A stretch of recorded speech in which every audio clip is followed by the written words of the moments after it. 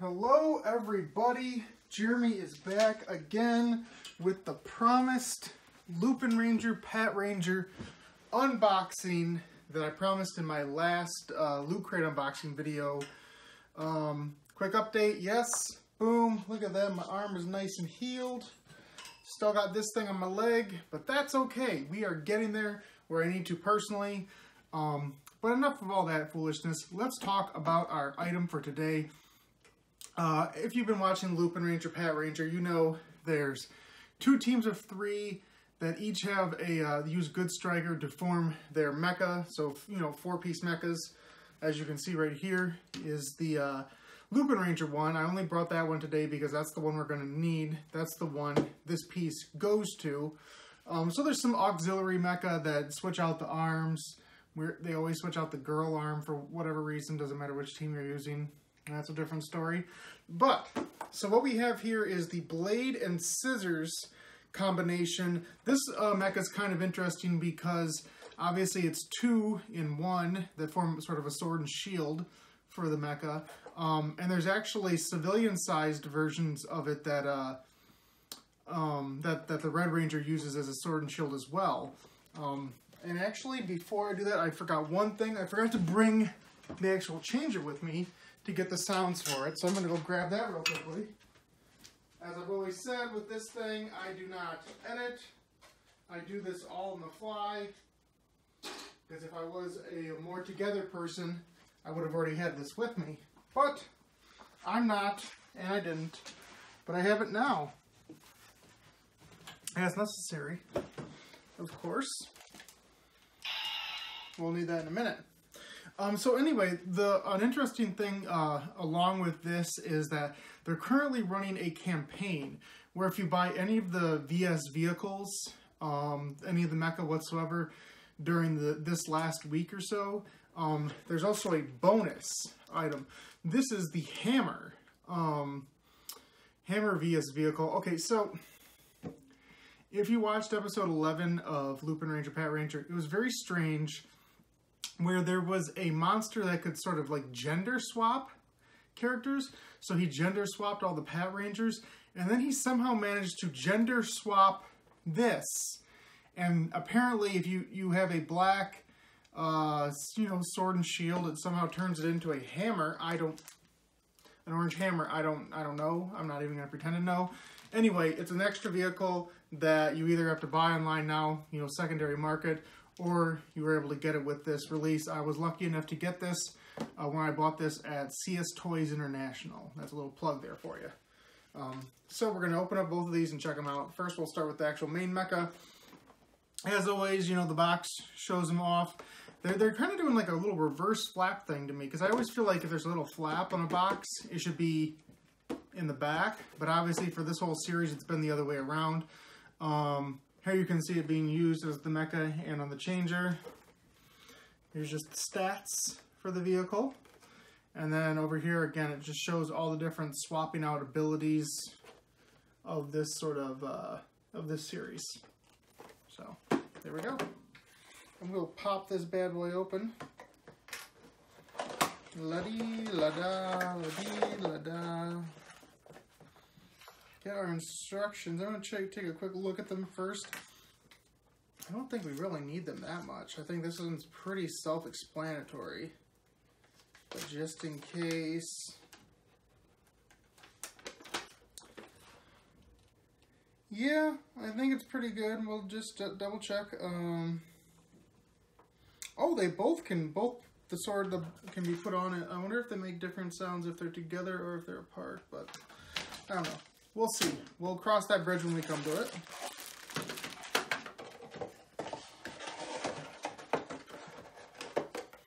Anyway. So this mecha does actually put the Lupinrangers one mecha ahead of the Patrangers. Let's see, okay. That comes off simple enough. And then I believe at the attack mode, let's see. Kind of what they do it by itself. Okay, so you fold the blades back.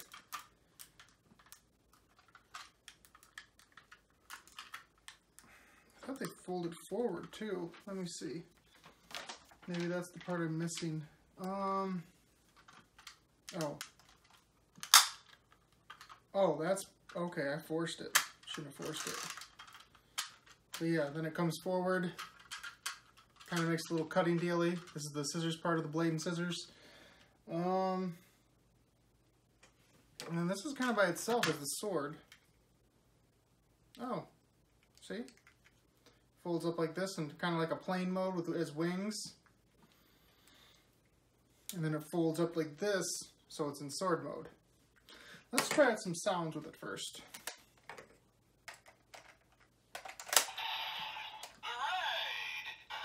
Blade.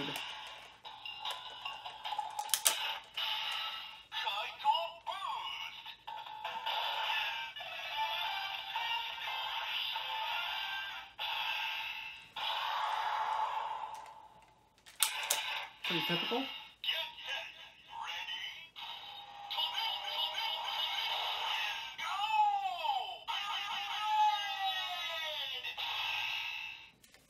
Boy, it looks so tiny. It's kind of weird on there like that.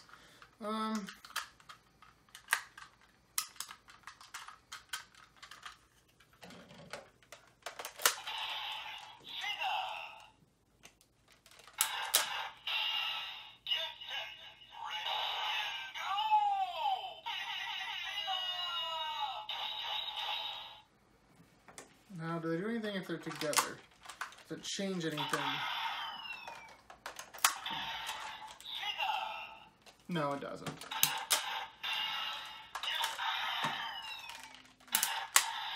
But there is a blade and a scissors have their own unique sound, so that again makes this kind of a 2-in-1 deal. Let's see, as far as putting him on the mecha, let's take another look, see quickly. So take this off. So you put this as an actual sword in his hand. He actually does have a little hand. Oh, they want it flipped. According to the box, they like it like this. And then you take off Yellow's arm. Poor Yellow. And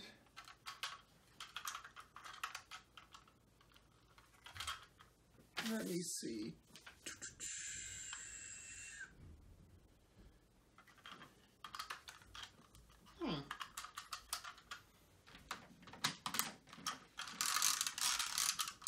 Let me see how they want this.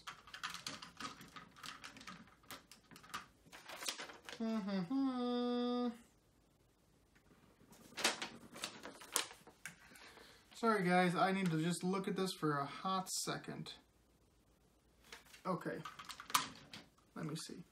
So I got it like this. I put the blades up, I think.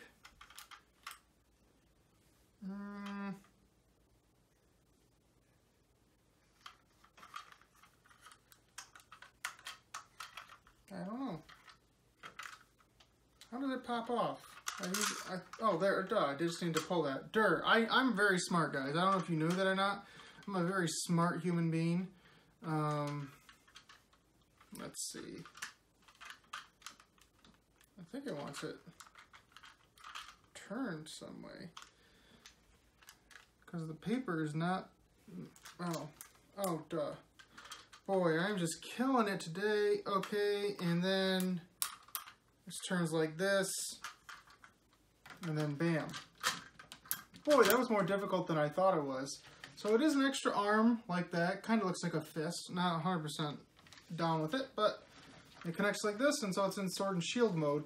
My initial impressions is that the problem there is always like bulk-wise. It makes this arm look so much smaller than this one. It's kind of off. It's one of those things where it looks really good if you're looking at it from the exact right angle, like this way, it looks really good. But if you look at it from the sides or the top down or whatever, it gets a little more suspect. But there's that. Anyway, so we will set that aside, and then we will bust out our special campaign item, the hammer. Let's see, what's the best way to slice it like this. Bam.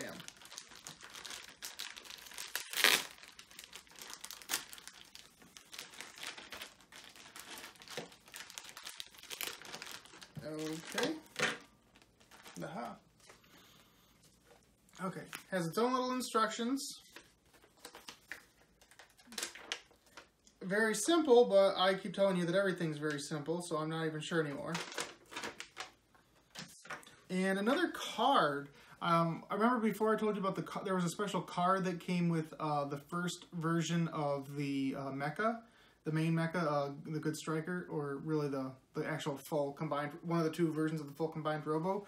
And this one has one of its own, and it's of the mecha, but he is with the hammer. Again, I don't play the game. I don't really have any use for these cards, but I do think they're cool images, nice little collectible, and hey, it's a bonus, right? Okay, so this is the hammer. It's a very, very light mecha, easily the lightest we've had. I can see why it's supposed to basically replace the sword, not necessarily the whole combo, just the sword part, not the shield. I love the gold dial. The gold dial is very nice, nice little fun addition. Let me see if it actually does, like, okay, yeah, you can actually fully connect it to the shield part. So that's cool. That's a nice little bonus. And then its actual main form is like this. You just fold the two sides out, so it's also a plane. And we'll try that out with this.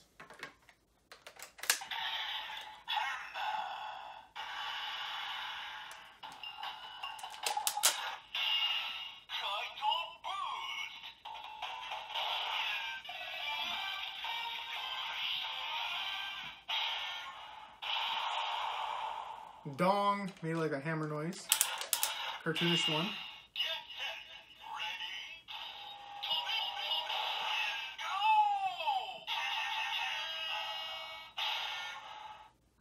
Okay, so it kind of said hammer and kind of like a bit of a sinister voice, actually.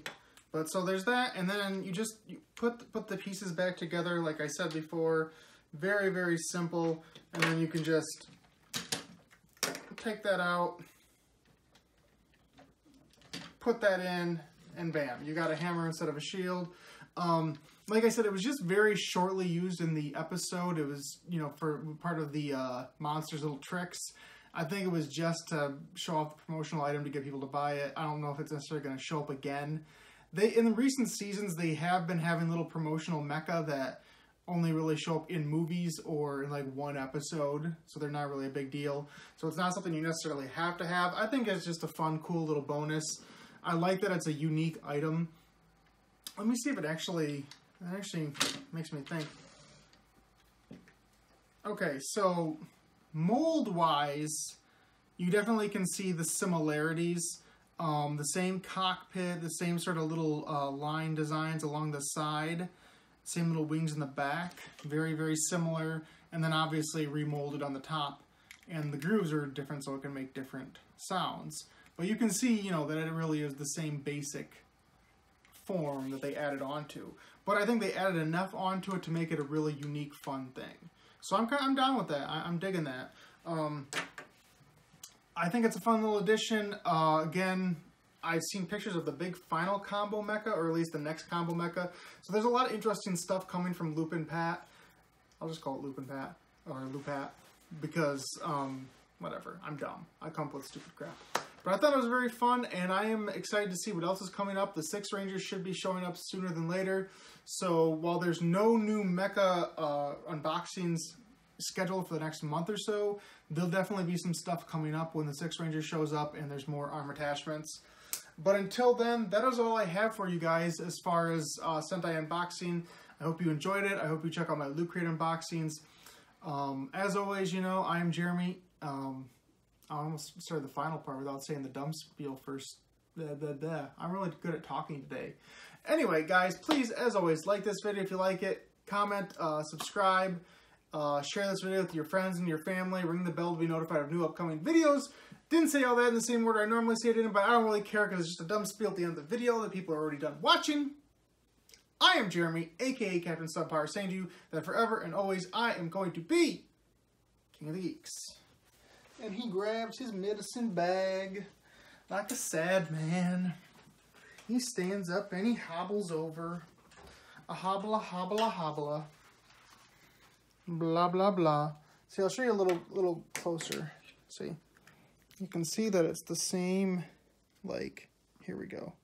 Same basic design, but just little differences. You know, like how the blades make the hammer now. It's cool. It's actually more inventive than a lot of the stuff they've done as of late, so I dig it.